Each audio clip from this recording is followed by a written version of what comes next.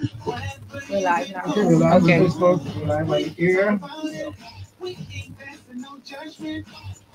Don't be ashamed. It's on the stage. Stay in your lane. Your lane.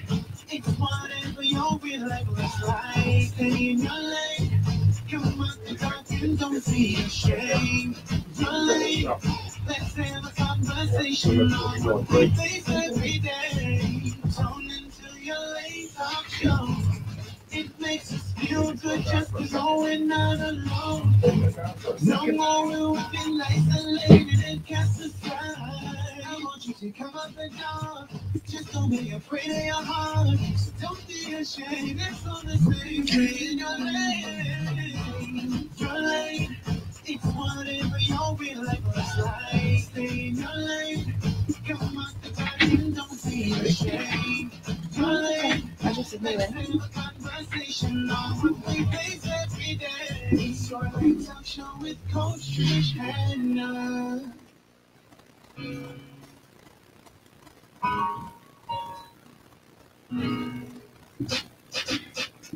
Hello. Happy Sunday, everyone, and welcome to Your Lane Talk Show with Coach Trish Hannah. It's your girl, Trish Hannah. Before I start, Tony, did you watch the race with Shawnee this weekend? No. No? No. What? You're no Bahamian. You can't be serious. I have to take a moment to salute Shawnee Miller for winning the 400 meters at the World Athletics Championship. I heard a clip from it, though. Our Bahamian women are out there and we are making it happen. I am proud to be Bahamian, Tony. I know about you, Bahamas to the world. I was looking for some Bahamians last night What? because I watched a whole lot of it last night. And I saw one Bahamian who? in the decathlon. Mullings. I didn't watch Mullings, that. yeah. Yeah? Yeah. Tony? Well, anyway, guess what? We're going to have a write-up. I'm most certain we're going to have a write-up tomorrow in the Nassau Guardian. So you have an opportunity to read up on that. And Tony, you need to go on YouTube or go on Facebook or something and try to look up the race. Cool. Okay? Because she was a... That's how she was. All right? But let's get into the show. Now we're talking serious. I got put on the serious bridge. According to the National Alliance on Mental Illness, it is currently estimated that 1 in 5 women have a mental health diagnosis. Depression is the most commonly diagnosed mental illness in women, with twice as many women experiencing depression than men. Now, over a quarter of young women aged between 16 to 24 years old report having a common mental health problem in any given week. This compares to 17% of adults, and this number is increasing. Your Lane Talk Show was created to empower, educate, and encourage women of all ages, and today we are going to be discussing our mental health. Your Lane episode 12 entitled, Help! I feel like I'm having a mental breakdown. It's brought to you by Johnson & Johnson, distributed by Lowe's Wholesale, Airborne Freight and Cargo Services, John's Shoe Store and Accessories, Family Medicine Center, Hershey's, distributed by Asa H. Pritchard, National Workers Cooperative Credit Union, and Laugh Fest 2022. Wide Sky Entertainment and the Beam Agency, in association with Tropical Gyros, present the 15th annual Laugh Fest. Laugh Now, Cry Later, live at Fusion Superplex, starring your headliner, fresh off tour with D.L. Hughley, backed by popular demand, Bodacious. Feature comedian Cisco Duran, also appearing the 242's funniest. I don't think they are the funniest, but I think that they are funny. That's Quay. That's my opinion. Don't come for me. That's Quay, BJ, and Shad Fur. And I think that Sawyer Boy is the funniest Bahamian comedian, but I mean, that's just me. All right. Thanks. All hosted by the Bahamian King of Comedy, Naughty. 2 big shows, Friday, July 29th and Saturday, July 30th at Fusion Superplex. General admission is $40 and VIP is $60. I heard that is very limited for those who want to get VIP. You have to check to see if it's still available. Tickets are on sale at Fusion Superplex. Meaning Your Lane with Coach Trish Hannah. Jesus, I'm messing up my name. Have 2 tickets to give away for Laugh Fest. 2 tickets. Well, actually 4, because last week I told the listening audience to call in and look in the mirror. That's all they have to do. They have one job. Look in the mirror and say what you see when you see yourself. And I guess we were a little shy last week, so I'm going to bring that question back along with another question since we're talking about mental health. All you have to do is call in and tell us why mental health is important to you. So there are 4 tickets that I'm giving away today. Call in, be my second and my third caller if you want. Tell me why is mental health important to you, or you can tell me when you look in the mirror, what do you see? The number to call is 328-8164. I'm going to give you 2 seconds to go find a pen and pencil and a paper. 328-8164. Now, one thing about laughing, and the reason why I'm happy that Laugh Fest is happening this weekend is because when we laugh, we release good hormones, feel-good hormones called endorphins. And they help us tremendously with stress. You don't have to worry about being intoxicated when you laugh. So it's much safer than alcohol and drugs. My predictions of emotions today for this episode are 95% serious aha moments, 0% laughter, 5% teardrops. They can be tears of joy because you want to do it on the speaker? Mm-hmm. They can be tears of joy because of knowledge release. They could be tears because of the testimony shared today. I can't wait. Or something may resonate with you and cause you to feel emotional today. So today is heavy, but it is needed. And guess what? I think we have a caller. Hello, caller. Welcome to Your Lane Talk Show. Hello, caller. Welcome to Your Lane Talk Show. Yes, hello. Hi. Comment on how it's important to have a mental, mental health Yes, sir. ability. 5 and 7. Yeah. Listen up, ladies, because we have a male calling our talk show telling us why he thinks that it's important for us to have mental health. Go on, sir.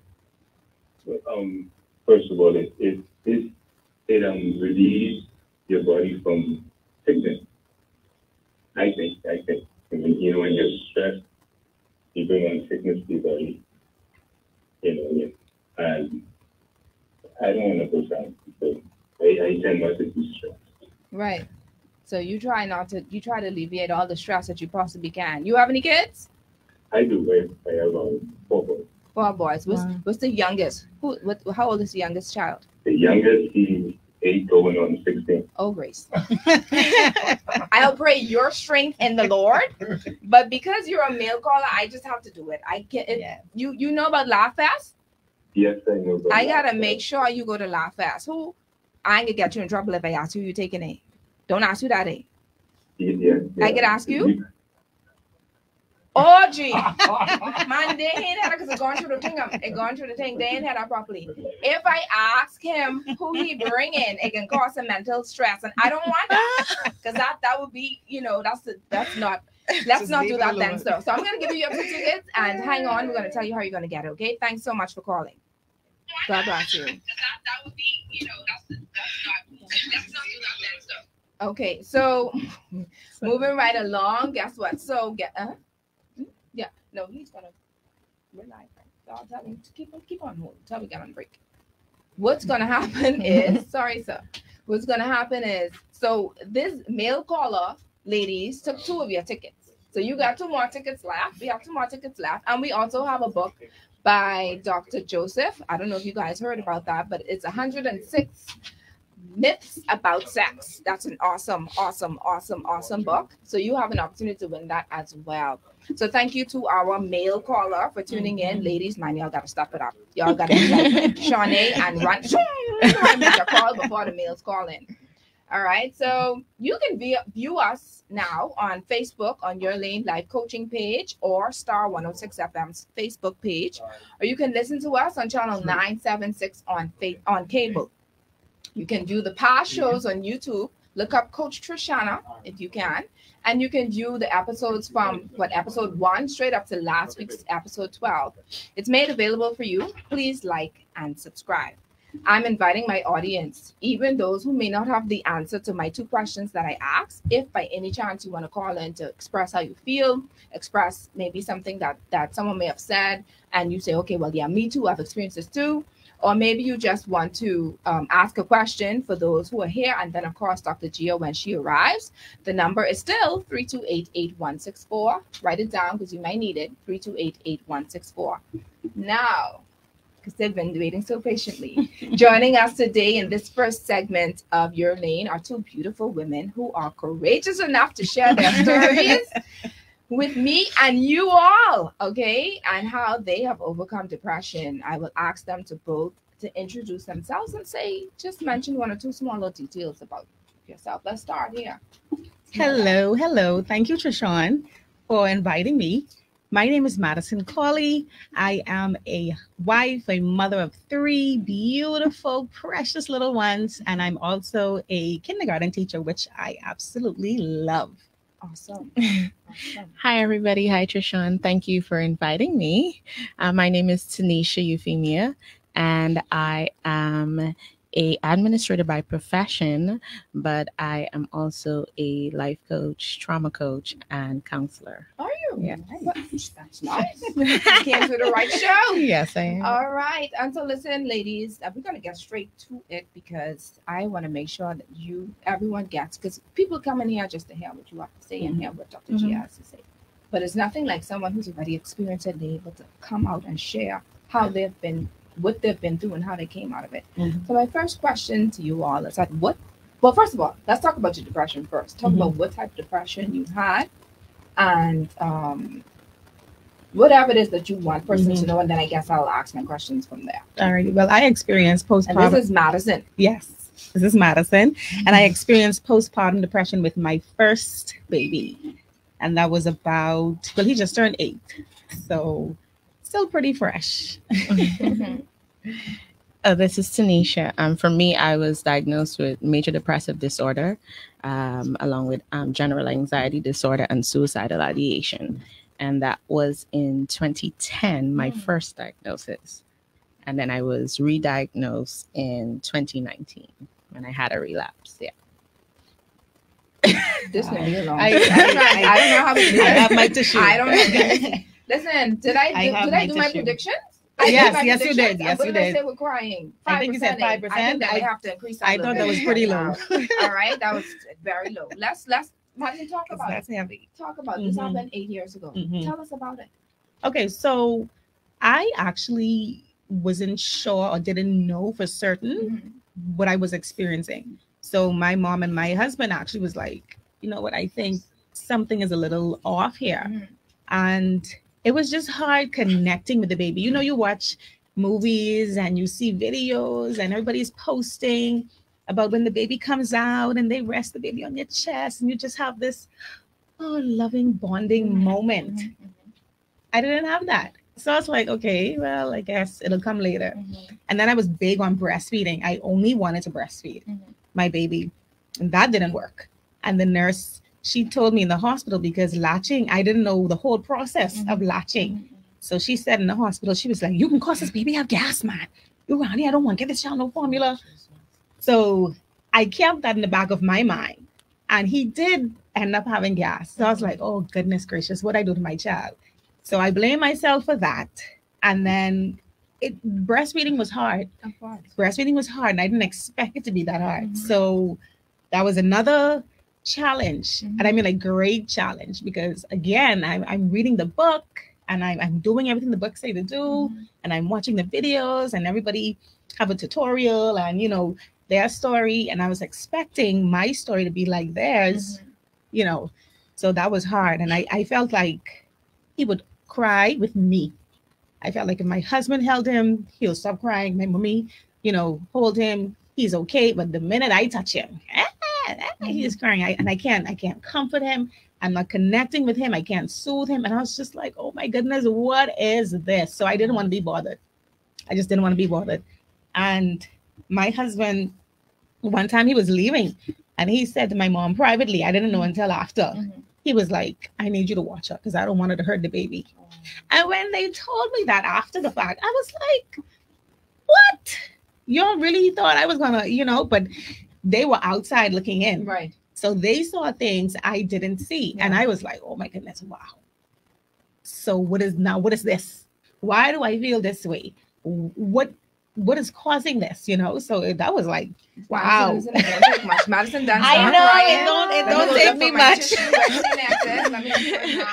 It But don't. my thing is this, Madison. Okay, so when you were in the hospital Mhm. and you said that the nurse brought the baby to you and placed the baby on your chest and you didn't feel it, what is it that you were expecting to feel? I was expecting butterflies and goosebumps. I was expecting to instantly fall in love. Right. Now, because that's what I saw. Right. That's what I saw. Like right away, the mommy's just like, oh. Mm-hmm.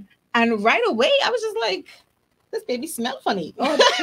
Like what, like, oh my goodness. No, I love him and I wanted to protect him, but I didn't fall in love right away. Yeah. I had to grow with him and learn to love him. Mm-hmm. And he's crying all the time. Why is he crying so much? What am I doing wrong? Mm-hmm. I gave him colic. I caused him to be gassy. Mm-hmm. Oh my goodness, this baby hates me.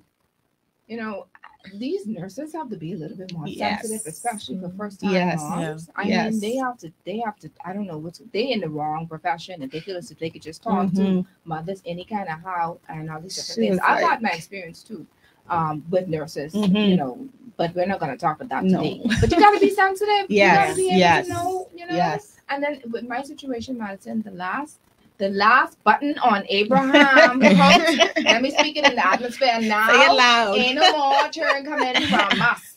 All right. But my last child, I had it wasn't as severe. Yeah. But she only latched on for about a month. Okay. And she did it and I felt rejected. Mhm. So I sensed Mhm. rejection from her, and I was depressed as well. Now, I wouldn't use the term. Maybe that may sound too severe, Mhm. but I No. felt some kind of way, and I never shared it with anyone. Yes. I did not. I was Mhm. embarrassed because I was like, Mm. why isn't she latching Yes. onto me? What's going on? Is something wrong with me? Right. And this is actually the third child. You would think that this would You're happen a pro on the by first now. one. Right. The third one, I know everything. I can deliver my own child by now. Right. But, and I felt it. And Yeah. every time when I tried to come, to bring her closer to me, She she just was wouldn't not doing take it. And she would just like go back. And so I never even went to my gynecologist and explained the situation because maybe it may have been something that I could have done. But because I was like, man, I don't want to go through this. Mhm. I don't want You to don't tell want people anyone. to know. I don't want people to know. Mhm. And so I decided to pump. Okay. And that worked a little, and then after a while, she got the formula, which I didn't have a choice because it started to dry up anyway. Okay. So it was a little, trauma for me as well. But for you, the fact that you weren't bonding. At what point did you realize that, hey, I need to do something about this? Again, my husband is a big factor of this story. Mhm. So again, he was like, he just came out and he said, it's like, you need to come up out of this. Wow. And at the time, I was like, bro, how you talking to me like this? Like I feel some type of way right now. You just telling me come up out of this. Mhm. But I know it was coming out of a place of love. So I said to myself, and I was like, you know what? He's right. Mhm. I don't like what he said, but it's true. I Mhm. do need to come up out of this. Mhm. So I prayed. I held the baby in my hand and I looked at him and I talked with him a little bit too. I was like, nah, come on, buddy, you got to help me out here. Mhm. I said, I trying. I don't know exactly what I'm doing. I thought I was ready. Mhm. I took, the theory part of it, but this practical, I'm failing, but I need you to help me. Mhm. Now, of course, he's a baby. He doesn't understand, but it helped me. Mhm. It helped me connect with him. And I prayed and I said, Lord, you have to hold my hand Mhm. and you have to guide me through this. And to be honest, it sounds cliche, but I felt a weight lifted. No, girl, that ain't no cliche. I felt it. I Uh-huh. felt it. And it wasn't smooth sailing after that, but it was a little easier. I was easier with myself. I wasn't so hard on myself. Yeah. I was like, you know what? This is my first one. And I had a lot of help. Mhm. I had a lot of help between my mommy and my husband. Mhm. A lot of help. Support was there. Support was there. Mhm. Support was there. So mommy would, instead of her asking, you want me to hold him? She'll say, no, instead of saying, let me hold him for you, she'll Mhm. say, you okay? You want me to hold him? Mhm. I'm like, you want to hold him, huh? So Mhm. she was there and she was very hands-on. My husband was very hands-on. So that's how I overcame that. Thank God for mamas. Thank for God. husbands, because it ain't nothing like when you you know, you're doing things alone. Mhm. I'm praying for those who do I things listen. alone. I wondered. I was like, how do single women do this? Mhm. Because this is hard. This is hard. This is hard. I was like, glad respect to them. I experienced the same thing. I thank God for the support of other moms. Mm-hmm. They helped me so much. Awesome. That is awesome. Yeah, man. Mhm. You go through things. Yeah. Whew, I understand. I good. So- I good. Good? I good. Okay, I didn't make sure you're straight. But that postpartum is a serious thing. Yes. That's a serious Yes. thing. And because, especially with the first time moms, you could be, I don't care. First time, you can be on your sixth child. Yeah. It happens. It happens. Because I didn't think it would have happened to me on baby number 3. Right. Okay. Right. And I went through it alone because I felt as if I You didn't talk about it. I didn't even Yeah. speak to my husband about it. No. No. And that's my best friend. Wow. Yeah. And I didn't tell. I just was like, I tried to make it. Yeah. Yeah. Work. I tried to do it on my own. Yeah. I prayed too. Mhm. Wow. Yeah. Tanisha, let's hear about you. Let's hear about your story. Start from the beginning. How did this come about? Wow. Well, in 2010, I was on my job and I actively was a cutter. A lot of people didn't know. Wow. So for me to deal with a lot of things, because backtracking, I grew up in a very unhealthy home environment, a very abusive home environment. And as a teenager, went through so many different traumas. So I was a person who had to struggle with a lot of complex trauma. I won't go into all of them. But as a result, my coping mechanism was to cut. So I cut to deal with the pain. And in 2010, I was on my job and my boss at the time, I was in the office and I guess I didn't wrap that good that day and saw the blood on my blouse and had a conversation. And up to day like today, I always say he's the best boss I ever had. He's an angel. Yes, because he surely ensured that I went to get checked. And that's when I got my first diagnosis in 2010. And I was diagnosed with clinical depression. I didn't tell anybody. I, being active in ministry and in church and stuff like that, I just tried to, tug it out because it wasn't something that the church talked about. I didn't know who I could go to and talk about it. I didn't feel as though anybody could have understand what I was going through because I didn't even understand what I was going through, in the sense of like today I wake up and okay, I'm okay, I could go. And then tomorrow comes and it's like, I don't even know how to get up out of bed. And I don't know how to explain that to people. It's like, it's nothing that is triggering it really. It just happens. And I didn't know how to express that. So I did that for a very long time, just silently, ended up getting married and just dealing with all these stuff very silent. My marriage had situations that just triggered it. In marriage, I ended up having 3 miscarriages. So I think all of that just came as a tsunami at one point. And in 2019, I just couldn't keep the lid on anymore. And that's when I had a relapse and I tried to take my life. Thank God for angels that he have. My best friend was in church and she heard my voice. She just heard the voice say, go to me. Wow. And the moment I was about to cut my wrist, she called my phone and showed up. She was at my door. And I had to make a decision on the 14th of January, 2019, which way I'm going to go. And I made the decision to get help. It was the first time I said I needed help.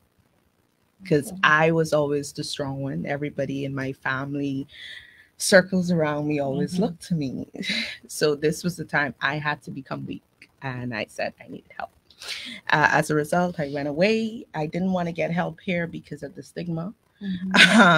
So I decided to go away. And I went away. I got treated. Was placed on meds again and had to return. But it didn't happen until I had to surround myself with a support system. So whilst I was away, they had to make sure that a support system was developed here. That means that the people where I'm going to be living, I had to get a psychiatrist, I had to get a therapist, I had to put things in place in order to come back home. So I came back and all of that in place, and that's when the journey began. And I say journey because It was not easy. Many days I I didn't have the energy to do anything. I mean, this was my door and this is my bed, and I'm seeing the doorknob, but I don't have the energy to roll out of bed and get up and do something. So sometimes I'm in bed for days. I didn't bathe, I didn't eat. You know, my best friend had to deal with all of that. Since just to take a bath, it was hard because one of the things I developed struggling with depression was chronic pain. So just the water on my skin hurt because my body was always constantly in pain. So I was on meds and I just had to start doing the work. So I made sure I did all my psych check-ins, all my therapy sessions, taking the medication, which was hard because a lot of people don't know sometimes at first the medication is rough. Your body has to get adjusted to it. So it's not so pleasant in the beginning until your body gets used to it. But the good thing is, fast forward, in 2020 when the pandemic was so heightened, my psychiatrist didn't take any of her patients off of meds because this is an isolation period, you know? But by the grace of God, I was her only patient who came off of medication in June 2020. Wow. So June 13, 2020 was the last day that I took medication.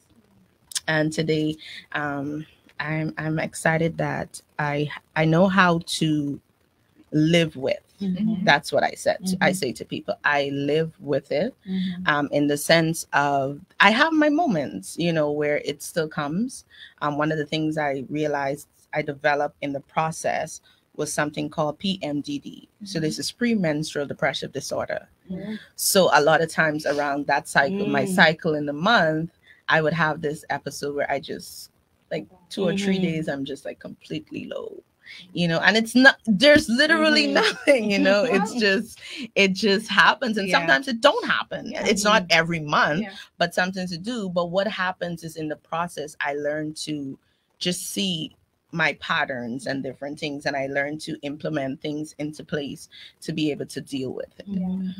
Someone said, wow, it's so sad that folks feel better, even safer going abroad for mental health, but it's a reality.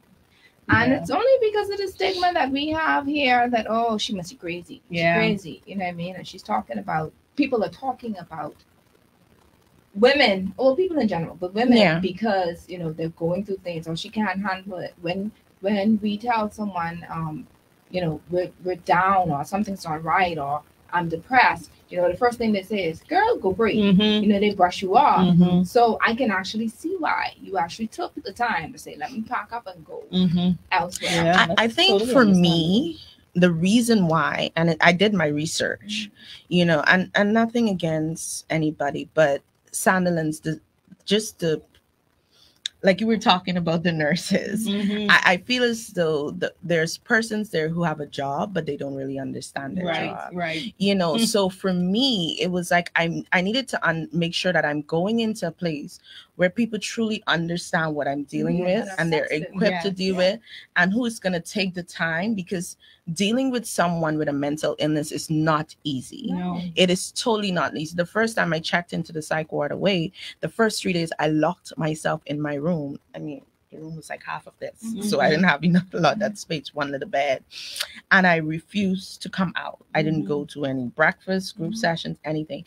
But there's this one nurse named Anne. She came in my room every day, and she just would always say, just good morning. You know, you sure you don't want to bathe today? And if I say no, she's like, okay, I'll check back on you. And she would come and check. It was never a pressure. She didn't talk down to me. It was just, she cared. And it's hard to care for somebody. When you can be so stink, because sometimes in those places you say and you do things that you don't really mean, and you could be hurtful to somebody. But to have someone care, like just care of the fact that, okay, it's fine if you don't want to do it, you know, and be able and willing to accept that, you know, that opened the door for me, like to be like, okay, I guess it's sometime I have to come out of this room if I don't want to live here forever. Yeah. But that was the reason for me. I didn't feel from my research that the persons here and the system here would have done any help Yeah. for me. Yeah.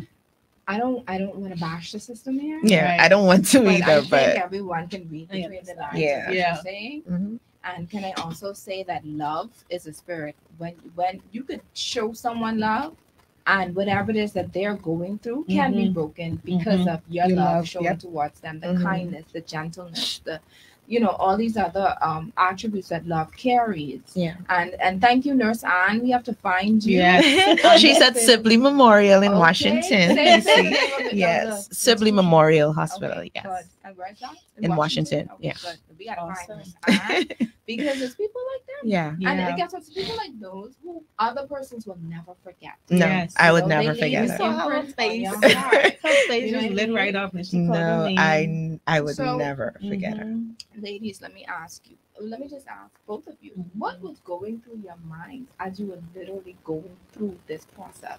Let me ask Madison first. Worst thought. Worst thought? Yeah. This baby hates me. And I'm a terrible mother. Just horrible. This is what I waited for. This is what I prayed for. And now look, failing. Worst thought for you. There's no reason. Mm-hmm. This is it. Like life don't make no sense. I just need to end it. There's literally no purpose for me to be here. That was the worst thought in my head. Do you know that women have these thoughts Yeah. in Mhm. every day? Yeah.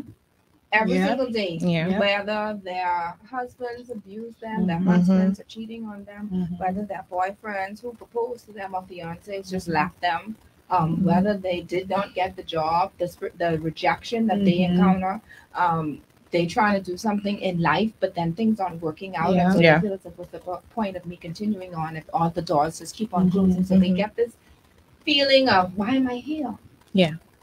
What's the reason? What's the reason? Mhm. For those who are suffering postpartum, for whatever reason, Madison, I'm going to let you talk to them. And tell me, how could you speak to them? How would you be able to minister to someone listening right now that is presently going through I would something that tell they them, don't even know? Right, They can't yeah, put a name yeah, on it, but they know that they yeah. have this feeling. it is hard to put a name on it, but I would just tell them, listen, just hold on. Just one more day. One more day. That's how I had to think about it. I was like, okay, you know what? Let me get through today. And let me just try my best. Okay, he's crying now. Okay, it's okay. I can't comfort him. It's okay. It's okay. It's okay. All right. He stopped. Let me try again tomorrow. One more day. Hold on. Just one more day. Wow. I'm going to let you say it, but let's take a break first. And then when we come back, we'll ask both of you to Mhm. really end what you think persons need to hear Okay. from you all. Mhm. All right, let's take a break.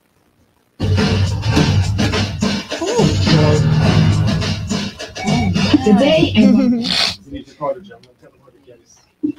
I understand. Look, these We'll call him nurses. right now. I'm going to call him Oh, yeah, yeah. I'm It's understand. horrible. Even now, as I deal with I persons who go understand. through it, Yeah. Hello to my Facebook listeners and viewers. Hi there. We have with me, for those who are just coming in, thank you for joining us today. We have with me Madison, Carly, and Tanisha. Euphemia. I love these names, man. Thank you so much for joining us. And for those who have been asking questions and making comments throughout, go right ahead. We're gonna read a few of them. Tony, if you could put up some, yeah, do them because my own is doing a little.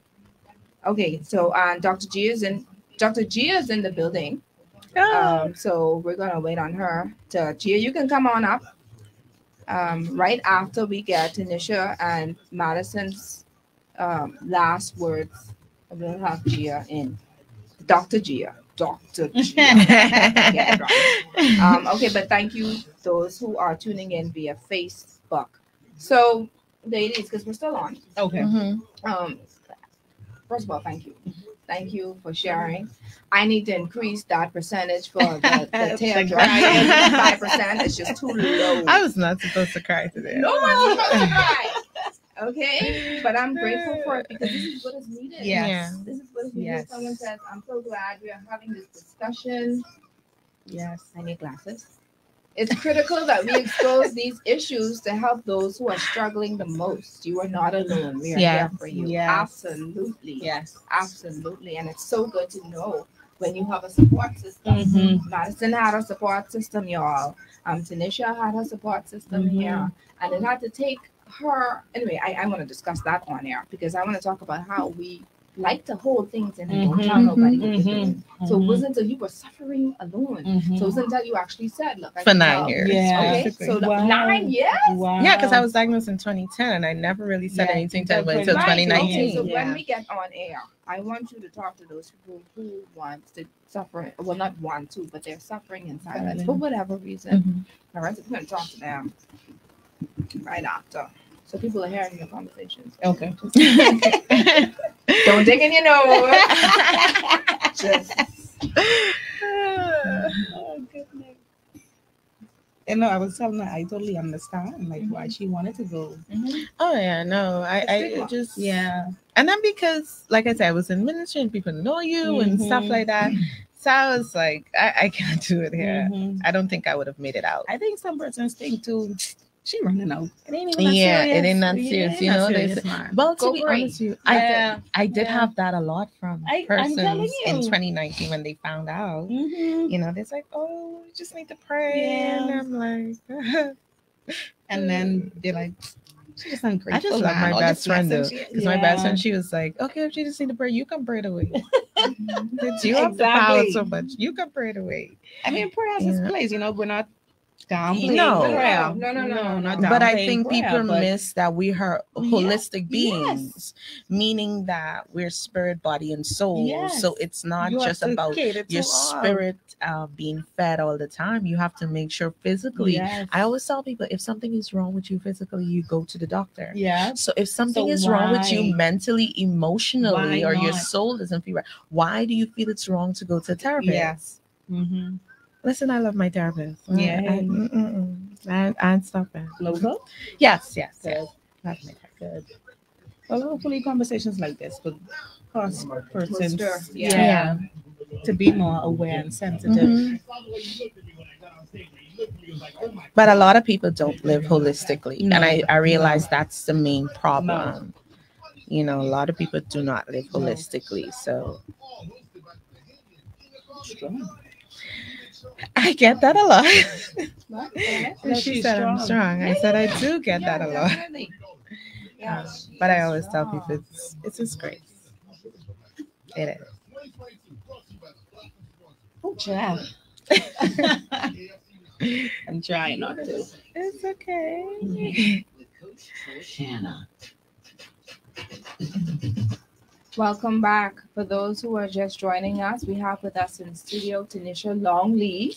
And You can Madison use that Colley name. Jasmine. I didn't want to mess up her other name. But these ladies are strong and they are just resilient and they are courageous and they are I receive powerful. it. And Yes. you know, and they are Receive just it. here because they love you. They want to be able to help someone else who may be going through the same situation that they've been going through, or better yet, someone who may be going through things that they may not have been going through, but they're here to share. So you know someone who may be going through it, so you could talk to them yourself.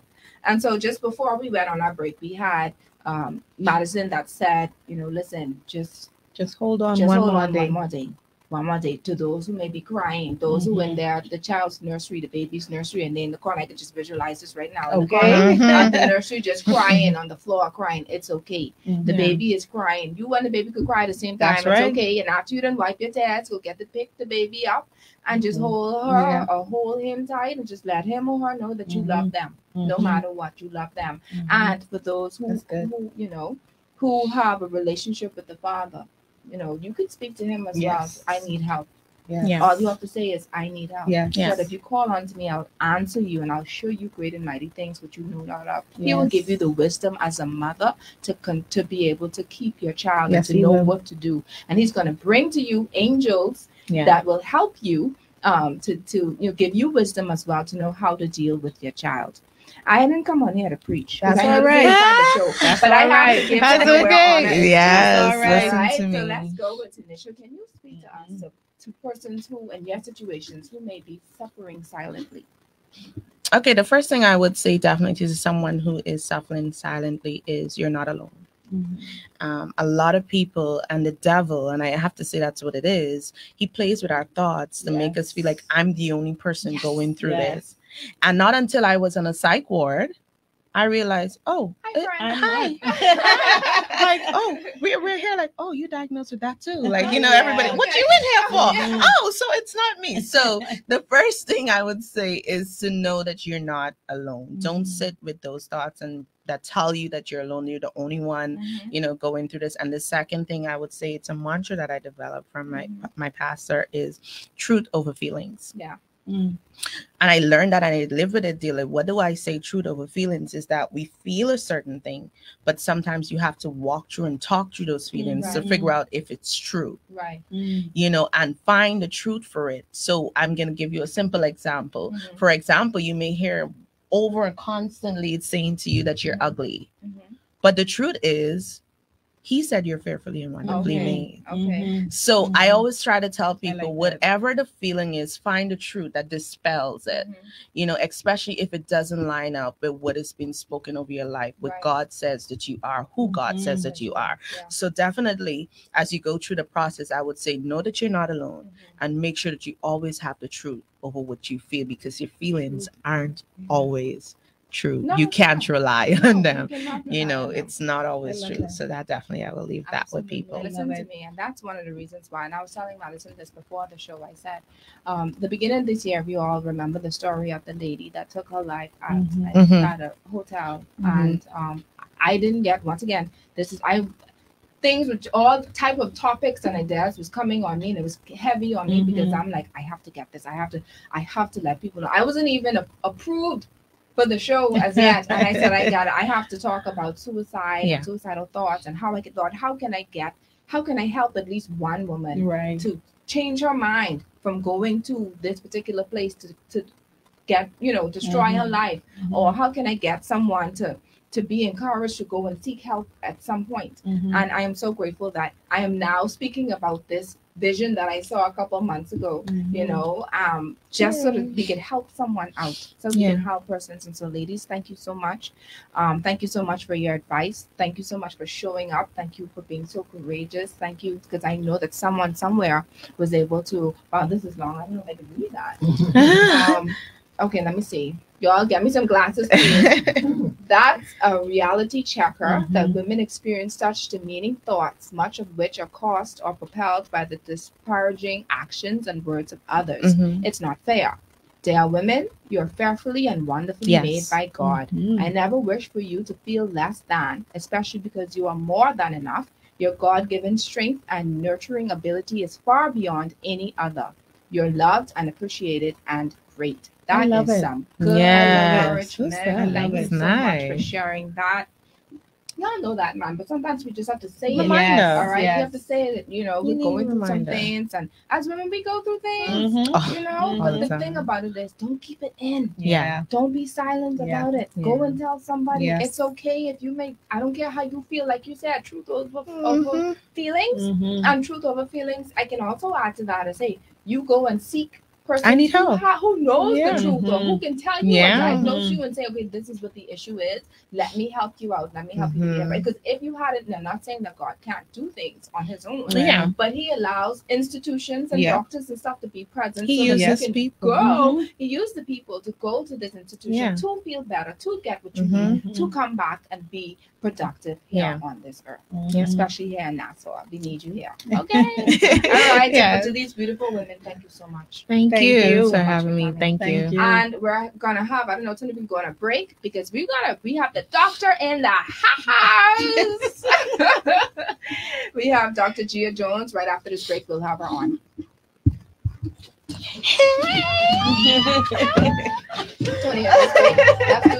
I'm here. Can I get you one with Henry and then one with Gia? I know. When I saw the flyer, I was like, who's coming? She's on my therapist. I was like, could I ask her? She's like, Dr. Gia. I was like, okay, come. Yeah, I'm Gracie again, Madison. Let me see. Look like this way. Your nose. My nose. Listen, to my Facebook friends, y'all know good and well my nose and my forehead look like I frying chicken. Y'all gotta tell me, man. Oh my God. So we're on a break, y'all. So I'm just going to Touch up. touch up a Oh, little Taylor. bit. She's gonna be tall. Okay, ladies, remember we're live, so they can hear you from the mic. That's okay. That's okay. You live on Facebook. Oh, Yeah,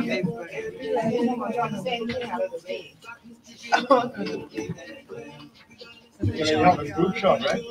let me get the table talk first. Okay. she's at the same thing. And my face looks familiar. I mean, a lot of people confuse me with Joelle, so I don't know. That's your sister. No, just a friend. Joelle is your friend? And then you know what? Who be like it's called a freshman and things like that. Yes, yes. That's Joelle. Yeah, y'all look alike. A lot of person think of them.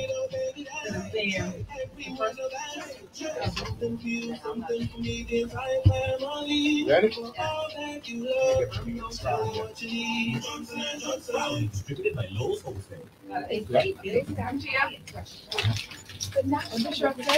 I was just reading that. Not reading that. Okay. All right. Okay. My necklace says the same thing. Oh, yeah. I am email. This is my daily reminder.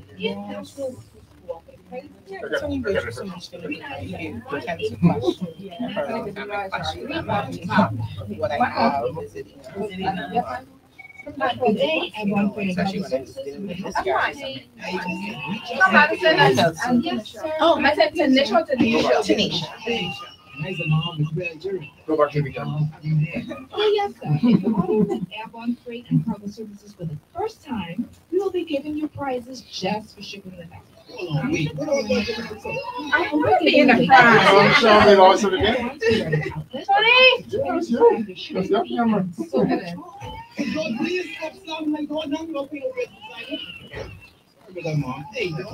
Double shoulders, cause this woman expecting twins. Ready? Airborne freight and cargo services. If you want to One be more. a new customer or Yeah, higher. already low rate, call us at 377-0450 or visit us on Facebook at Ship Airborne. Thank you. Thank you, ladies. Thank you. Okay, so y'all can, as y'all head out, let me see. Y'all should know how to get to come back out. Do I need to walk you out? No, I Okay, we're good. I'll take it right. Listen into the radio, please, when y'all Yes. dial 100.5. All right, take care. Thank you. You sit right there, get a better shot for this.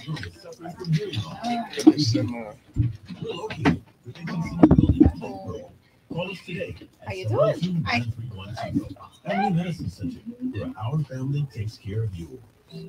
When I think of summer, I think of camping. When I think of camping, It's been so good. and then I think of s'mores. It's been so good. Yeah. Right? No, I was saying it's, the show so far has been so Thank good. you so much. Delicious graham crackers. And let's not forget the marshmallow. You can try Hershey's chocolates at your favorite food store. Hershey, distributed by Asa H. Pritchard. You're listening to Overcame with Coach Trish Hannah.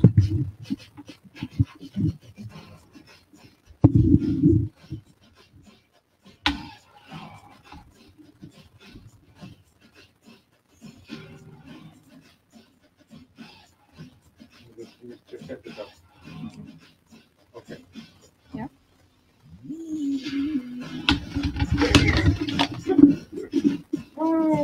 Tony, what you doing? All right, and get this camera set. There it is. Okay. Ready? Yes.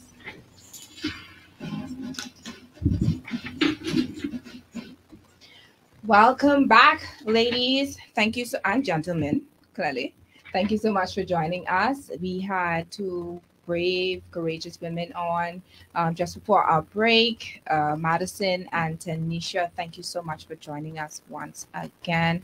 And who do we have in the building? Dr. Gia Jones. Okay, Dr. Gia is an applied social psychologist and trained mental health professional. You know, I can't come half stepping. When I come, I have to come correct. Her primary work is for a philanthropic grant-making organization based here in Nassau. At her core, Dr. Gia is passionate about service and healthy communities, and as such, she serves as the pastor of health at Legacy Church Global, provides therapy in her private practice, the Safe Space Counseling Center, is the podcast host of Dr. Gia Says, which is Dr. Jean's job, and is co-founder of a nonprofit with a mission of mental health, and wellness. Welcome, Dr. Gia. Thank you, Coach Trish. Okay, how are you doing? I'm good. I am That's good. good. I read your WhatsApp, your message. You said that you were tuning in while you were on the radio. I mean, while you were in the car. Yes. You know how I feel with that. I But know. anyway, I know. Wife of a police officer. I know. Okay, And as I just sat wanted there, I to was like, you go around me. But it was Okay. good. And I was Okay. like, if I came, it wasn't going to be You no would've missed space. And I something? would have missed Okay, it got and you. everything. I got Yes. you. Okay, I get you. Yes. That's But- your one and last time. And I was Don't do it checking anymore. my mirrors Mhm. and I checked my mirrors before I got out the car to make Okay. sure nobody was standing there Got or whatever. Okay. You know. So Yeah. this is what happens when you have a wife of a police officer. You get to be more. Yeah. You got to be And then- cognizant of everything that's happening. For aware of me, your it's living away. surroundings. Okay. It was living away by myself. Okay, see? And then I There you learned go. all of these things that All we take right. for granted living here where we Yeah. know everybody and it's small. No, don't take them things for granted. So Yeah. you heard what Madison was saying and what Tanisha was saying, and you Yeah. know the issues that they encounter, and I'm sure that there are so many other women out there that have experienced the same thing. And I want to ask you, as of late, because of what it is that you do, Mhm. what seems to be the core reason why women come to seek you, as Wow. far as mental health is concerned? I will say it's childhood trauma. It is having some experience early on in life, and they have managed to manage for the majority of their life, but realizing now as an adult that they want more, that the cycles that they're stuck in, that the anxiety that they've learned to live with, that the depression that has gone en masse, and finding these very interesting ways to cope just isn't cutting it anymore.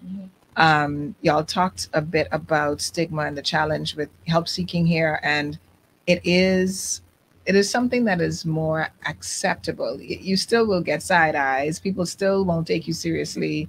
People will talk a good talk. So I can't tell you how much times people are like, girl, so good what you do, even with Stories of Hope, my nonprofit, offering, sessions and opportunities. I get all of the pats on the back and all of the stuff. And then you offer a workshop and nobody show up, and it's free.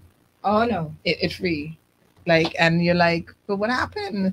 And what does happen is it sounds good to say, okay, that sounds good that you're going to get help, but nobody does. So I do think that there is a movement amongst people in general. I do have more women than men in my practice, but I do get men on occasion, where it's like, what has been ain't enough anymore. And so I need to do something different. And I know people have been saying that therapy thing is for crazy people, but clearly something still ain't right. But me, that it's important enough that I'm going to push past it and give it a try. And they're doing it. And yeah, childhood trauma, early experiences that just never got resolved. Wow.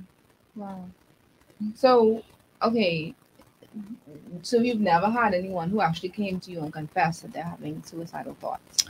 Oh yeah, but so let me just say, so because y'all heard everything she read about in my bio, so I do a lot of things. So one of the things that I do is I'm very careful about who I take on as clients. Right.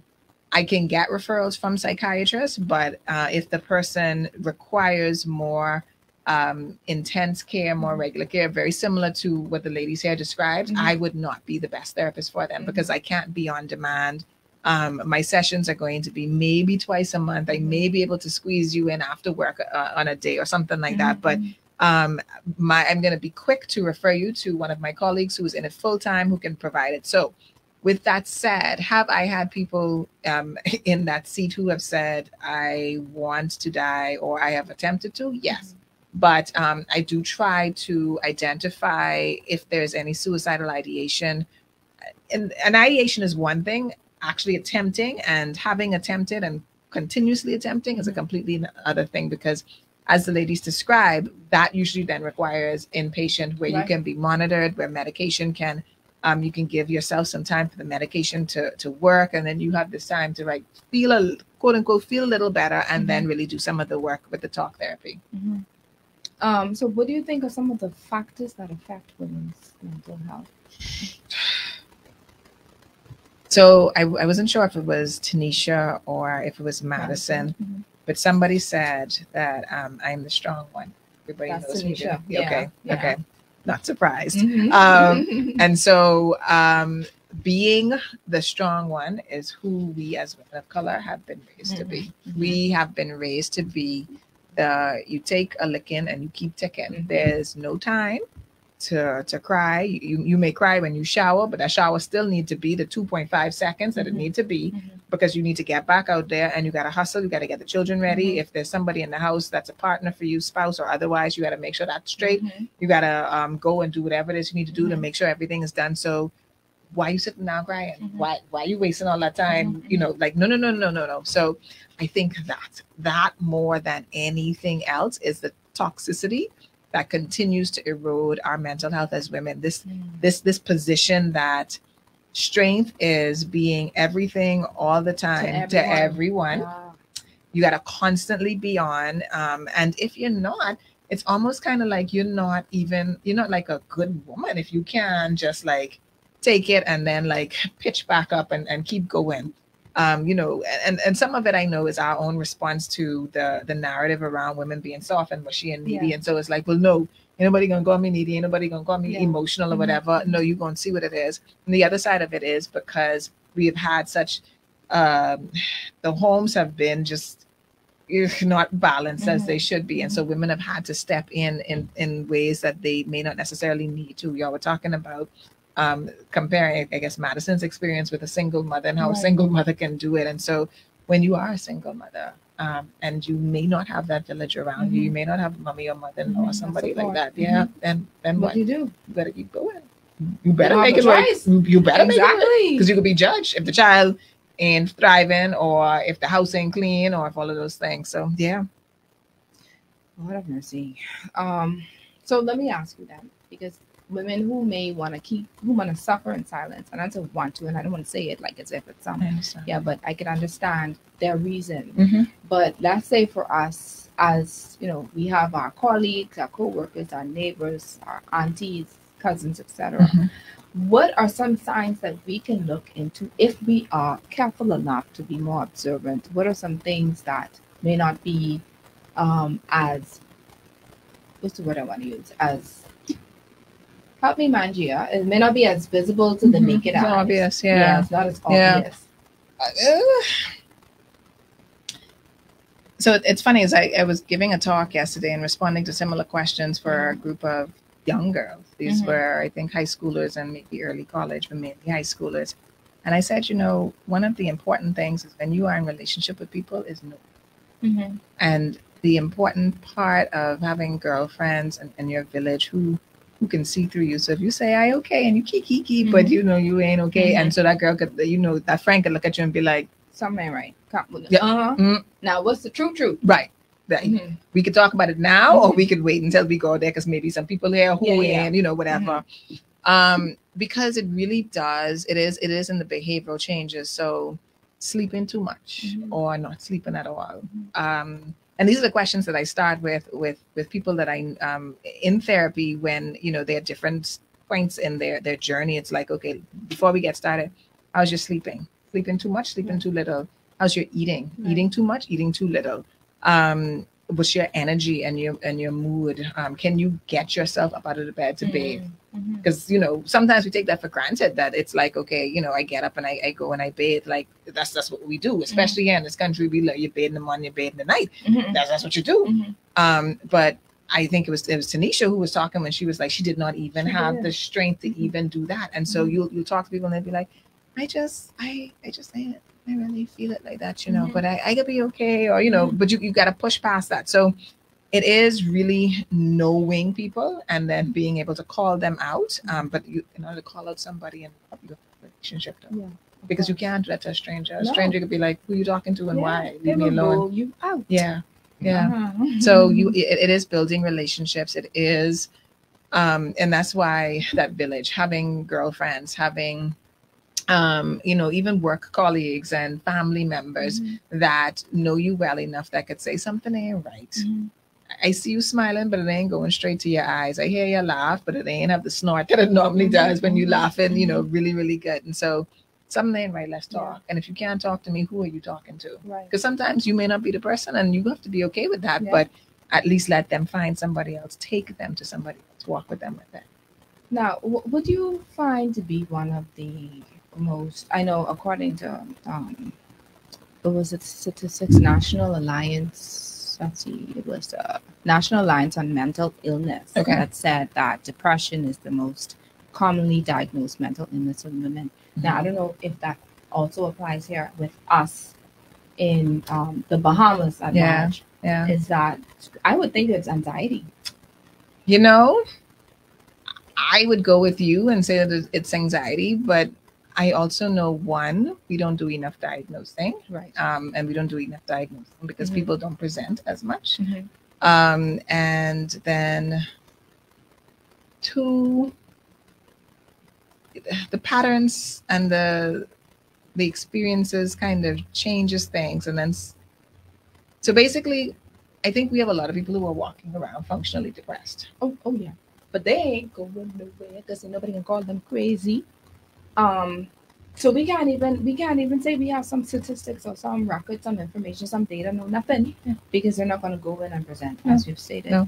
And I think we are gonna, so going back to the anxiety thing, why the anxiety may show up a little more than depression, I think we may be okay with admitting that I have little nerves and I feel a little anxious, or I don't feel okay about that, because I think it's almost normal for us to worry to an extent. And to be worriers. And so we may not even realize the extent that has moved into maybe something like a generalized anxiety disorder or something along those lines. But the depression, though, again, just goes masked as stressed out, as busy, as any number of life challenges that we just got to keep pushing. We have to keep pushing. Yeah, 3288164, ladies. 3288164. If you want to share something, if you're going through something, if you want to just ask a question to Dr. Jones, it's open. The line is open. And let me be honest with you. One of the reasons why I decided not to record this particular show is because I just felt as if it was someone who really needed to hear us live for some reason. So if you want to, even if you don't want us to put you on air, but if you want to call just for a couple of seconds when we take our break, 3288164 to speak to Dr. Gia, I'm opening the lines for you to do just that. So, Dr. Gia, I mean, how do we get to the point where persons have to take medication for anxiety, though? I have an aunt, and I'm not making joke or fun of her or anything, but I'm sorry. The way that it's said from my other aunt, she'd be like, let's say her name is Betsy. That's not her name. Betsy, you bring your anxiety pills today? So Betsy can't come. We can't have no family function. We can't go off the island or nothing until Betsy brings her anxiety pills. So how did it get to the point where you actually have to take medication for anxiety? I thought anxiety is something like, hey, okay, you just calm your nerves, girl. Let me go drink something. Let me go watch a movie, and then everything will be finished. Right. So, you could take meds or you could take meds because in this country the way that we deal with our meds is usually by having a drink or two or 10 and again, going back to why so many people are undiagnosed is because we have these things that are so culturally normal for us as ways to cope without us even realizing that that's the way to cope. So you come home and, you always have a glass of wine or you always go to there's a happy hour after work every single day, not just on Fridays, right? And that's an everyday thing that you do, or you just hang out before you go home or something like that. Women and men, I mean, men definitely have that experience more than women because most times we have to rush home to be with the kids. But, there's still ways that we cope that probably substitutes for what the medication can do. But how do you get to the place where you need medication? Well, you just not talking about it, not dealing with it, letting it sit for a while, and getting to the place where you need medication. Let me say this. It does not even have to be extreme. It could just be compounded stress. One of your speakers, I'm not sure even which one it was, who mentioned that, where it's like when there is life upon life upon life, when that happens and that hits you, and there's nothing, it's just too much happening for any kind of, okay, let's just woosah it out, let's just go get a drink, let's just go sit on the beach. No, you need something that's going to help activate those the blood and the neurotransmitters and such like that, so that you can get a bit of calm, so that you can process, to be able to actually process and think. And so that's where it is. So, and being on meds doesn't mean that you have to be on it for forever. You can have it so that when you are in high stress situations, that it's more helpful for you. So there are a number of situations where medication would be helpful, and then there are a number of situations where it's necessary. And don't confuse the two, and don't diminish the value of it. You know, it is cute when, you know, like that, the running joke in families like that. But it's like, but it's real. It's real. I mean, just like how the person who has asthma has to walk around with the inhaler. I mean, if you have anxiety to the point where you're very nervous and it causes you to get into a panic really quickly, or you cannot, do what is needed to be done because the anxious thoughts are taking over, then the medication will help. And take the medication. That's better than sitting at home because you're so scared to come outside. Yeah. Listen, I'm not going to say because Tony might know who I'm referring to, but there's a colleague that I have, right? I mean, she's scared of everything. She's scared of I scared everything, and she's scared. She said one time in our meeting, we had a meeting, and she said when she looked at her shadow, so she said, "Hey," it was. So she just scared of everything, and so is that a form of anxiety? And is this something to the point where, she needs medication, or it's just, hey, girl, just relax? I think that one may just be girl, relax. Yeah. But I also would ask, what else is happening? So therapists add on. I have some questions that I would want to explore before I say, girl, just relax. It's more to that question. Yeah. Okay. Can we do it outside there? Or is it a private? This person wants to speak private? Okay. Let's open it live so that the Facebook persons can hear as well. Hello and welcome to Your Lane. Hi, good day. Good day. How may I help? I was just calling, I was listening to the radio and I heard your show. I just want to know, the pandemic, it's still going on. There's a lot of young children that are suffering, mentally, and they don't know how to do this. Is there, resources or places that young people go to when they speak to somebody? Because I had my teen daughter that she was going through a lot of stuff, mentally, and I was unable to help her. But I took her to the hospital. They ran blood work, and they did all kinds of things because they were trying to admit her to ambulance, and I didn't feel that it was necessary. So I feel like there should be some type of way where young people could just go in and just have a conversation with somebody. Sometimes they just need to listen to them. Yeah. So I obviously don't know the details of your daughter's situation, but I will say one thing: if the Public Hospitals Authority is oversubscribed. So if they were recommending that she be admitted to the adolescent unit at Sandilands, then I am going to go on a limb and say that she probably needed it. She may have needed more than just going into somebody to talk to at this stage. So what it may have meant is that she was there for maybe 3 days, a week, where they do a number of assessments to kind of really understand what's happening, ensure, that there isn't any kind of suicidal behavior happening, because people are very good at hiding that kind of stuff.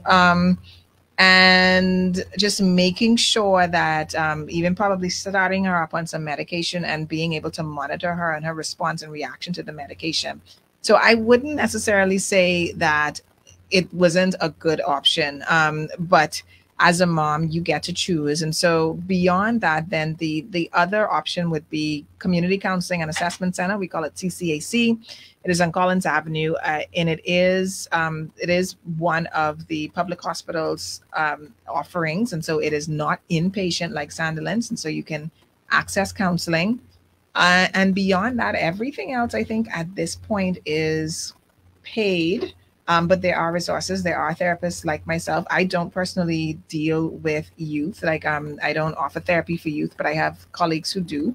And so if somebody gets in contact with me and they are looking for somebody 18, 16, 15, 12, 10, 8, 7, whatever, then I've got some very, very talented and skilled colleagues and friends who I can say, okay, hey, you can reach out to them and they can kind of do the assessment and see if it's a good fit for them to see your child. So, but I think one of the biggest challenges, and I know we do it all the time. We do it when we go to the medical doctors too. They tell us you need to go on pressure pills. And you say, I ain't getting on no pressure pills because pressure pills is this, and my Grammy tell me don't ever do it.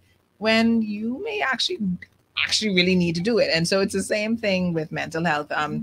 When somebody says, okay, maybe you should consider this, or we would recommend that, before you're quick to jump on that sounds so extreme, or it ain't all of that, or whatever, be open to you may not fully understand what's happening. And so if this person is making that recommendation, ask more questions.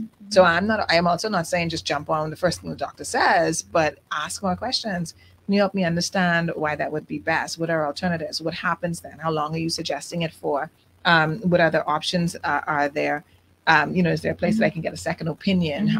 Those are the kinds of things that I would say, if it doesn't sit well with you, the first thing that you hear, then to definitely to go on. But our kids, as she said, I am incredibly concerned because parents are depressed, and not just depressed emotionally, but financially depressed.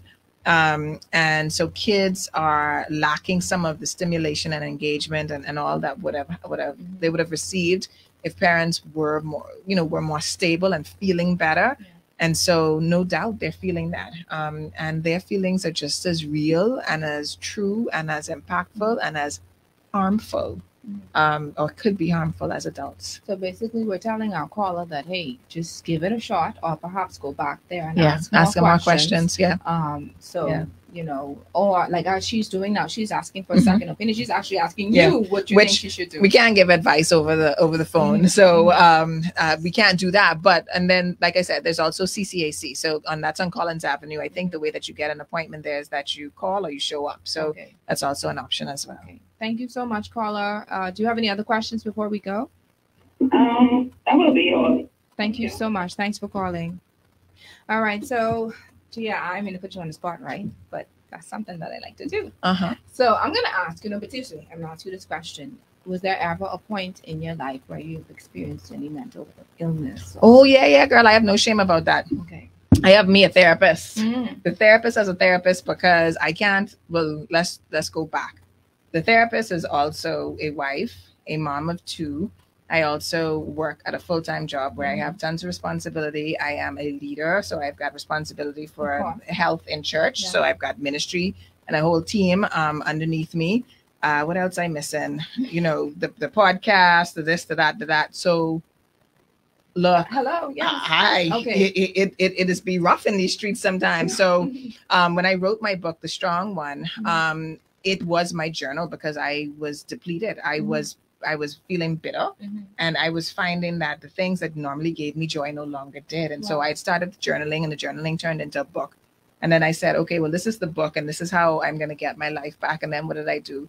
I added the book. I added author to my roles, and then I burnt myself out again, pushing the book and doing everything. So then 2020, I started therapy, and it was the first time I'd done it in a long time. But I also have a good group of friends. Many of them also have masters in counseling. So, I can glean a little bit from them, even though I ain't supposed to, but nonetheless. And so I started therapy for a little bit in 2020, and that was enough to kind of get me going. I added some exercise to my regimen. And then I realized this year that I wanted to do it more consistently. Earlier this year. And so now I have my regular therapist that I go to. So for me, what happened was COVID and a number of other things actually caused me to develop anxiety. And so I started experiencing the same things that I would identify and diagnose in people. And I was like, hold on. Yeah, like I literally, I woke up with heart racing, and I was like, what? This is anxiety. Yeah. And so, you're human. Of course. You are going to have some experience. And I think when you aren't able to admit that is when you are at the place that it's most dangerous. Yeah, that's the problem. That's the problem when you can't really face the fact that, yes, you have a problem. Yeah. There is a problem. Yeah. And the next problem, of course, is not being able to share it with someone. Yeah. Read your shirt for me. You came in and it says... So read it because I can't see it. Let me see. Can the camera pick it up? Oh, I think this is the camera right here. It says, I am mother, and then that crosses out. I am wife, that crosses out. I am CEO, I am minister, that crosses out. I am strong one, that crosses out. I am enough, And I love that because that is another reason why, as you've stated, we have anxiety as women because we try to play so many different roles. All these roles. So many different hats. We the minister, we the elder, we the prophetess, the deaconess, PTA, don't even add this child. I didn't even talk about that. All these different things. Gym moms, and then you burn out and you feel like you can't do it no more. You just want to shut down. And so there's a lot going on, Gia. There's a lot going on with us as women because we have so much to do. Yeah. There's so many titles. There's so many roles. Yeah. Let's talk to this woman who, two women. I'm put them in categories. Okay. The first one, she knows she needs help, but she's afraid or embarrassed to reach out. Okay. And then the second woman, she knows she needs help, but her finances may not be able to accommodate the cost of seeing a therapist. Okay. Because y'all expensive. Yeah, child. So y'all expenses. Y'all expenses. Just a little couple dollars. But it's worth it. Because who said it now? Now I have to remember who said that. Right. She said, no, it wasn't Madison. It was Tanisha that said, I already lost my trend already. She said something about we need other people or I lost my trend. I'm sorry. Okay. Yeah, it happens. Okay, so back when I remember again, I'll come back to two women. Right. Okay. These women. So the first one is I need help, but I'm afraid. Okay. And then the second one is I need help, but it's expensive. How can we help these women? How can we help them? So the first one, I need help, but I'm afraid. I would say start with somebody who you can trust. And I start there because if you can get the person who you trust, even if it's just one person who you trust, and you can say to them, look, I need to get more help, and I'm thinking about going to a therapist, that person can support that journey with you. So they can do the check-ins, they can, help you in ways, make you feel like you're not crazy because you're not, right? And I would say start there. Let them, even if they have to be the one to make the calls. And it's interesting because from time to time, I have people, and sometimes I do come off a little hard with this, but I'll have people who'll be like, I call in because my friend or cousin or niece or so-and-so need help. And I always like, well, why the person ain't calling? And, one of the things that I do is I allow them to talk because I realize that they're being an advocate. And that's important to every one of our journeys, right? To have somebody who's in our village supporting you. And then I say, but okay, now, the one thing I just need to say to you is if therapy is ever going to work, the person has to want it themselves. Absolutely. And so then the next thing is I can say to them, these are my rates. This is when I'm available. This is how you can book me. But before we do any of that, can you let so-and-so, can you let Sue, can you let Kadisha, can you whatever, whoever it is, can you let them call me first, please? Ain't no cost to it. They could even WhatsApp me. If it's too much to even do a WhatsApp call, we can even just do WhatsApp messaging, and I'm fine with that, just to get the conversation going. But I would also say to that woman, what is scarier, continuing in the way that you are now and knowing that you may be getting more and more depleted, or taking a risk and doing something that may cause you to find healing that you so need? We're going to take a break, but guess what? Before I take a break, because child, I remember what I wanted to say. Let me hurry up say this before I forget it again. So Tanisha said, every person needs someone. Every person, just like how we can invest in what do you call it, the doctor. When our cars aren't working and stuff, we look for a mechanic. When our teeth needs whatever fixing or dentist, whatever, we use them. And so that's what I wanted to say. Look, you don't have the funds at the moment, but let's try to invest in it a little bit, save up a little $1 or $2 because you're gonna need it. You're going to need it. And then before we go on this break too, I'm going to ask, are there any free clinics? Beyond CCAC and the clinics, I don't think so. The family, which was operating Dr. David Allen, the Renaissance Center, they had a group called the Family, or groups called the Family. It was, think kind of like AA, which is not true group therapy, but still functions within the space of group therapy, which tends to be incredibly helpful because you get to hear and see people who sound just like you. Yeah. So you know, and I think it was Tanisha who said it, or maybe it was Massa, and you know you're not alone. So that's usually one of the biggest things with us when we get in our brokennesses. It feels like I am the only person out here who feels like this, going through this, and you're not. You really aren't. Let's take a break, Gia. We're gonna get back to this. Good day at One Freedom Cargo Services. So one of someone says, I love that shirt. I'm gonna need one of them. Someone else says, I need a shirt extra small, please. So Gia, you did this yourself? No, child. Coach Keish did this. Shakisha Johnson. No, Shakisha. I know, but what does she know? Tell me about a bit about her. Because now it's been looking for people to come on the show. Oh yeah. And if you like her and she okay, so let's go. Yes. So Keisha is women's healing. Get her on. Yeah. Okay. Let's get her on.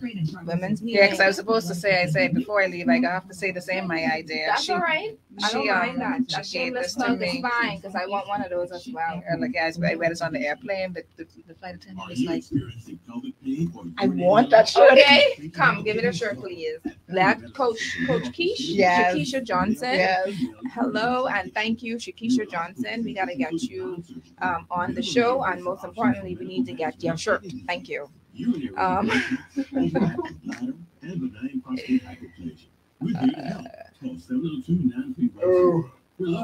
get back. We'll have 4.5 minutes. Oh, okay, so I'll just wrap up on that.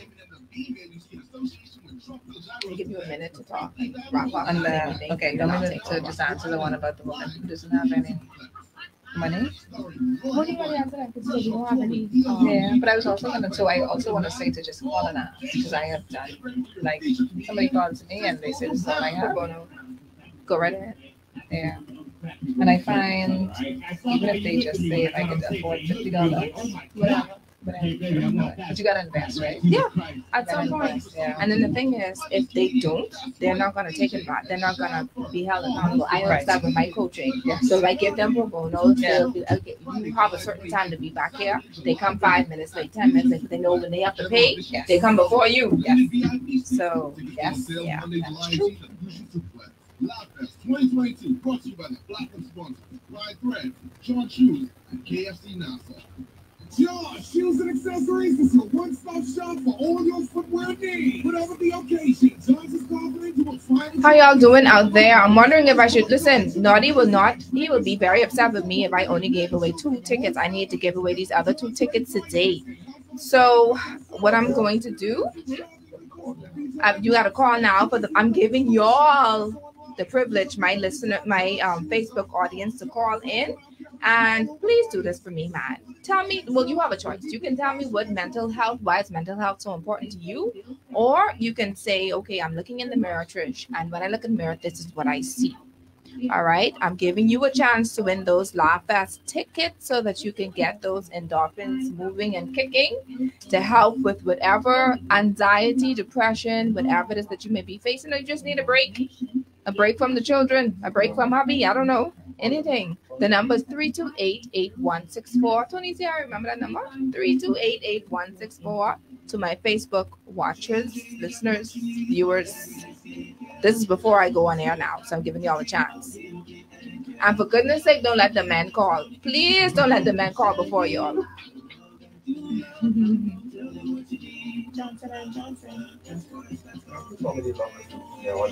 I trying to figure out. Okay.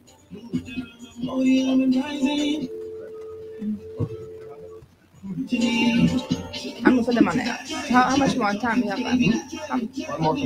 Okay, so we'll put them on.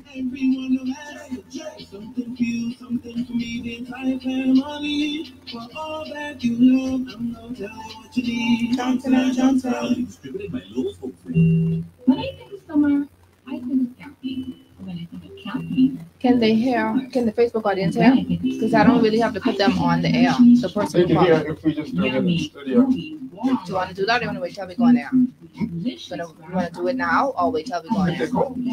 Okay. I thought that's what you were saying just now. Okay, yeah. Hershey's, distributed by Asa H. Pritchard. You're listening to Your Lane with Coach Trish Hanna.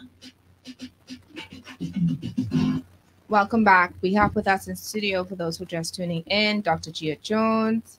And she was about to tell us, or talk to us about those who may be experiencing some type of mental illness. I don't want to say that like that, mental illness, but it is what it is. Yeah, but I don't want anyone to feel like, oh, I have, Yeah. So the other thing too is and I like to say mental and emotional challenges, because it's like, it's not only just the diagnosable mental illness. Mm-hmm. It is the wide spectrum of things that just stress. Yeah. You stressed out? Yeah. You may need to talk to a professional. I love it. That sounds better. Yeah. And so if you don't have the funds, I said we don't really have that many options, but also I would never tell you to not call.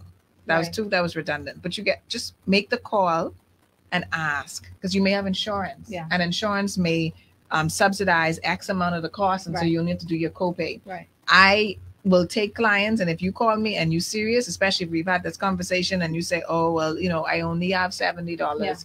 I'll say, well, okay, let's have session for $70. Listen to me, y'all. Take advantage of it. I have $70. You be able to help me, please? Because you're expenses. No, I'm kidding. No, you have to invest in it. Even if you just to speak to someone, a professional person. I'm about to call you anyway for tomorrow. I don't have any mental challenges at the moment, but just to have someone to speak to, I think on the professional level, sometimes you just need that. Just gotta talk to people sometimes. But yeah, so tell us how we can reach you, Gia. So on all the social platforms at Dr. Gia Jones, that's Facebook and Instagram.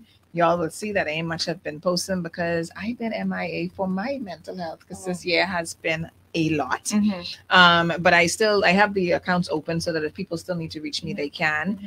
I'm about to go on vacation, so I am kind of like not necessarily taking new clients, but I've got, again, I am always happy to refer. I'm not one of those people who in this to compete. I in this to get people healed. Like I believe we're in this together. So I believe so deeply in that the work that we do as healers are helpful. Mm-hmm. So yeah.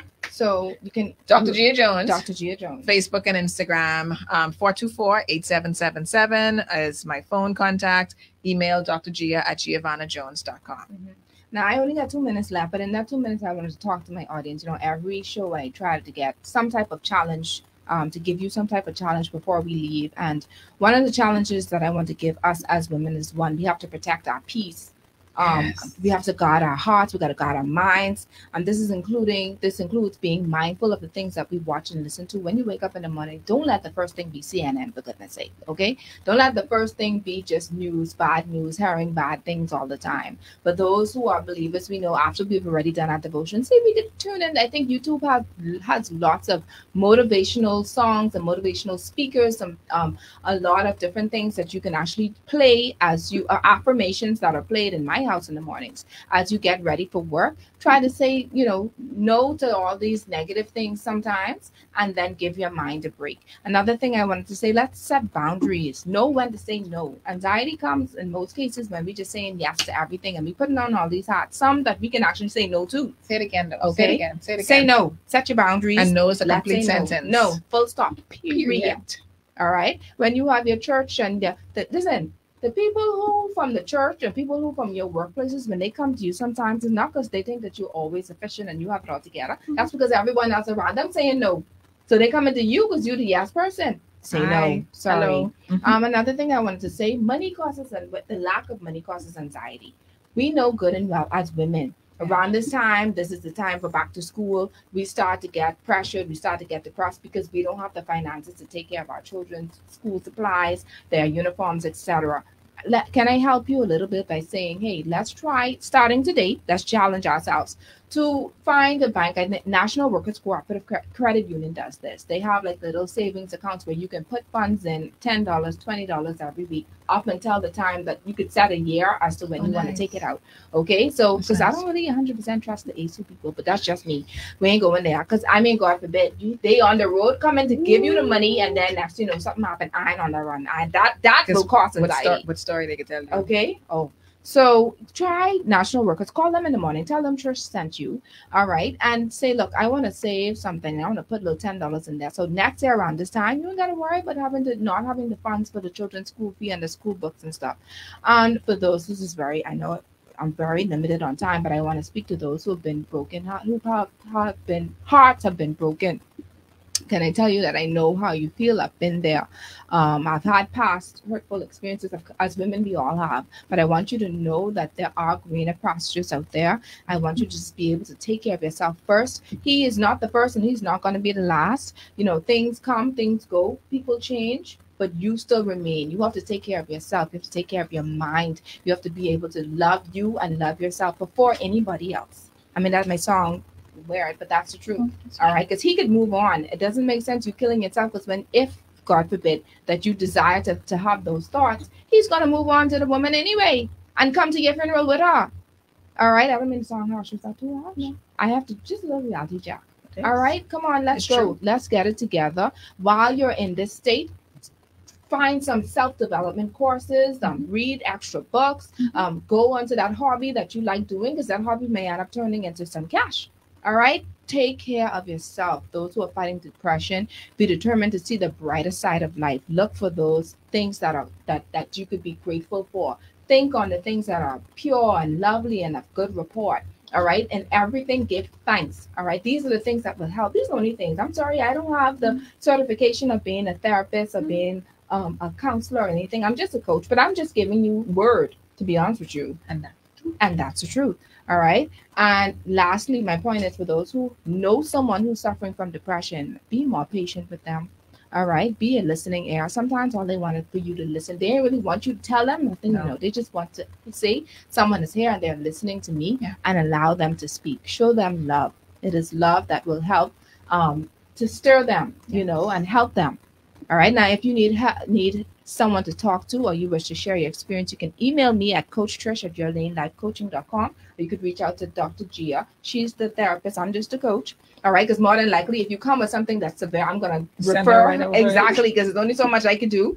And you can go onto my website if you want a free consultation. It's www.yourlanelifecoaching.com. How much time I have left? My producer is giving me the stinky eye, but producer, I can give you $5 for gas. Give me 1 second. I want to salute Ruth. Exactly. I want to salute Ruth Bernard Cunningham before I leave. I have to do that. She's the founder and director of Mothers Aid Bahamas. She helps with giving mothers that are less fortunate and those who find themselves in hard times the essentials needed to care for their newborn and themselves. Listen, we were trying to get her on last week, but she was having some technical issues with her phone. Her organization also have volunteer nurses and patient caregivers that help overwhelmed mothers with their pregnancy journey and postpartum care. She has a cookout and fundraiser that's coming up Monday, August 1st to facilitate their back to school giveaway event from 1 p.m. until at Greater Bethel Cathedral, located off Blue Hill Road through the corner of Carlton E. Francis. I'm saying too much. You can check out the social accounts, Mother's Aid Bahamas, or give her a call, 467-6708 for more information. I will post a flyer because I out of time. And Tony ain't taking my $5 gas. So I will post a flyer on your Lane Coaching page. Today's show is brought to you by Johnson & Johnson, distributed by Lowe's Wholesale, Airborne Freight and Cargo Services, John Shoe Store and Accessories, Family Medicine Center, National Workers Cooperative Credit Union, Hershey's, distributed by Asa H. Pritchard, and Laugh Fest 2022. Next week's topic is entitled From Menstruation to Menopause. Dr. Nina Graham will be with us once again, and this time to be more in depth with the things that we need to go and what we go through as women. The PMS, the fibroids, the PCOS, all of those things. I had a joke about my hot flashes. I'm going to say it next week, God's willing. So thanks to my guests, Tanisha Longley, Madison Carley, and the one and only Dr. Gia Jones, my wonderful producer who I'm giving my $5 gas to at the end of the show. Thanks to my Facebook audience that were keeping the chat lit again. And to our first-time listeners and our continued listening audience, I pray that you were empowered, educated, and encouraged today. Until next time, have a blessed evening, everyone. God bless you.